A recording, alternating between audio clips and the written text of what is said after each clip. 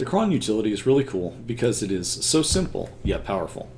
Like everything else in Linux, it has syntax that you have to get used to. To get started, type the command crontab-e, and your own personal cron tab will be open in your default editor, VI for me. Cron can run any command line command, including scripts. Simply put your command after the 5 timing option spots. In the example, my cron job is set to run at 24 minutes past the hour of every hour of the day. The command that gets run is the ls-lh command, and it redirects its output to a file.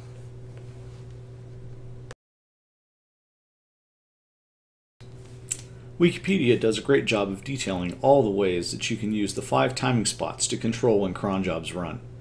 Make sure to test that your jobs run at the proper time.